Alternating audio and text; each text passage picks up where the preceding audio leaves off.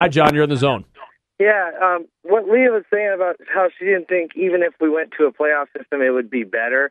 I mean, she said it wouldn't be perfect, but I think it would still be better because you'd actually determine who a champion is on a field that went through a bracket, And, at the end of basketball season every year, you don't see the team that got left out on Selection Sunday petitioning Congress to try to determine that they got ripped off. I mean, Creighton fan, they kind of try to, I guess, because they think they should have won the title. But besides them, usually we respect, that North Carolina is the champion, and we don't debate that in mid-July. So I just think that would still be better. So I don't agree with her on that point.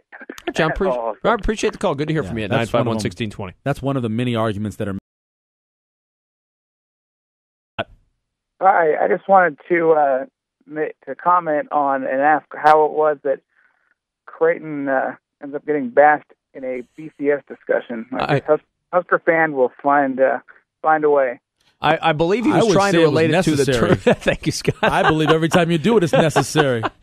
It's kind of like every time you walk past a girl with a really nice butt and you look. It's the same thing. I believe because of the notion of the tournament and Creighton being one of the last people teams complaining for a while. Yep. As Nick Boss said just last week, hey, we didn't deserve to be in.